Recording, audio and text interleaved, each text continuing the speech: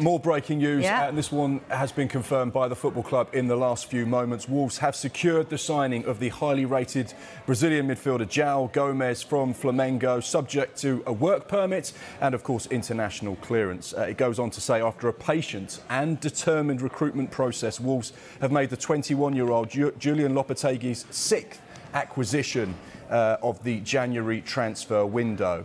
Gomes landed in England on Sunday before completing his introductions and medical tests and put pen to paper on a 5.5-year deal with the option of a further 12 months, adding to the Old Gold's midfield department. So as you can imagine, this is a hugely exciting acquisition for Wolves. He's a player that's only 21 years old as well, so someone that has a huge potential ahead of him and someone that could be potentially a significant player for Lopetegui and Wolves and getting them away from the Premier League's bottom three.